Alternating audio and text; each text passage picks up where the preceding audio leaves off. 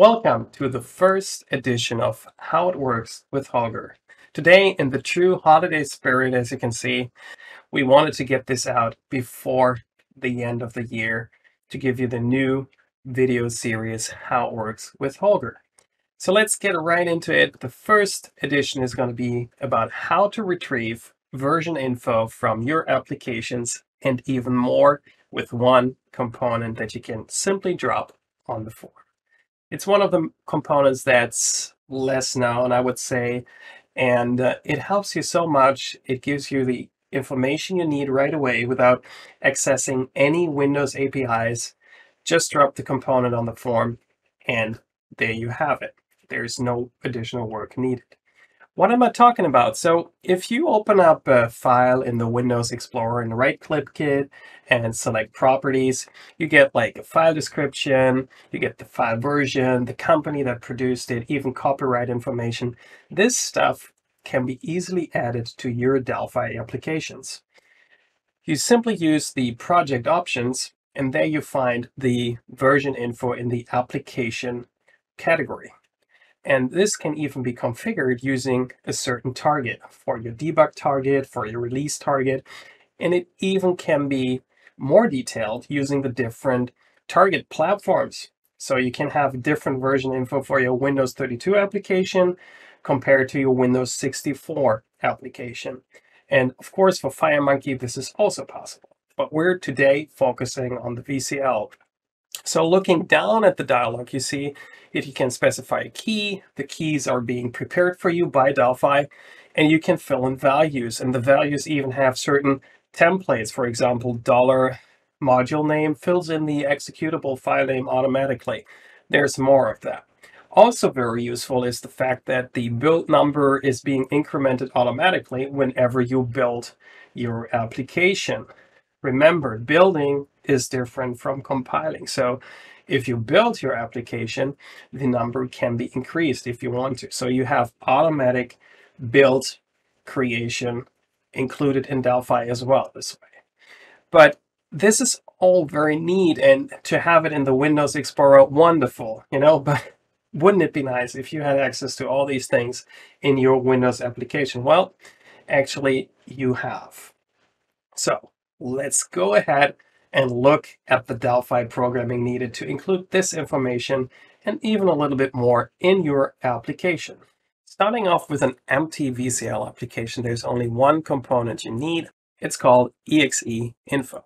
So you drop it on the form, and this control gives you, in addition to everything that's included in the project options dialog, also information about your documents directory, the operating system that you're using right now, systems directory, temporary directory, and the Windows directory. And also right on top, you can read the computer name. These are also available at design time, not only at runtime. All the other information, of course, is included in the executable. At design time, there is no executable, so that information will be updated at runtime. So let's build a tiny little application that shows the current operating system in an edit field and also displays the legal copyright or the company name in another edit field. Very easy to do.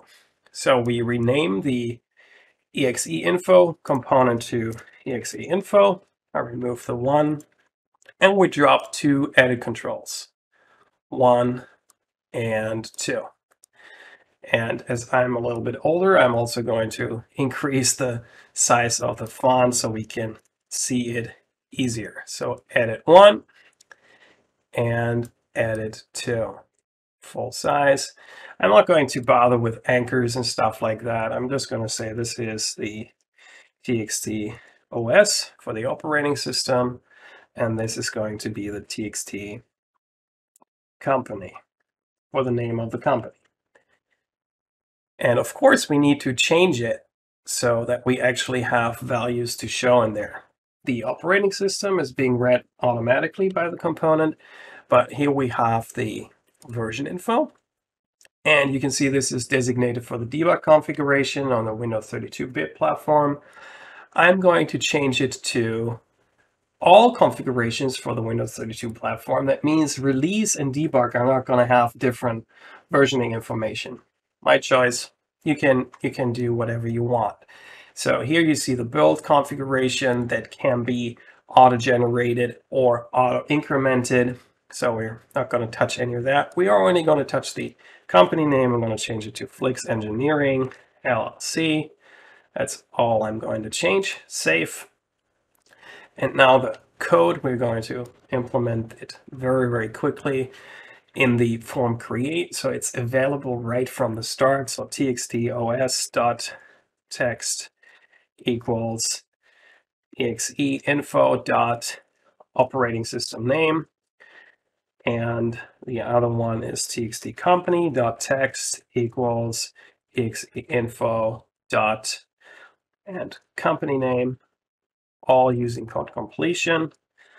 And then we can run the application. We should be done already. So here you see we're running on Windows 11. You can see it because the best feature of all time, I guess, we have rounded window edges. So it's definitely Windows 11. And then the company name I just entered, Flix Engineering LLC. All this information at your fingertips. Simply drop TEXEInfo on your form, and that's all you need to do. This component is available as part of the VCL UI Pack, and it will make your life easier if you want to display version information in about boxes, or if you want to check for certain versions of an operating system without having to use the Windows API. Did you find this video helpful, or do you even have suggestions for other how-to videos? Just email me, Holger, at flixengineering.com or support@tmssoftware.com with your ideas. I'm sure going to read them. Some of them, just remember, we have to focus on a tiny little project. We can't explain to you, like, how am I going to build the next reporting for my invoicing application?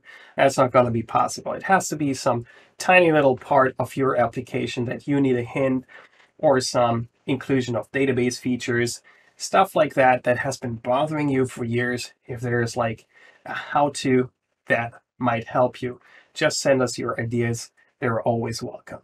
And also, just as a hint, I'm always available for you.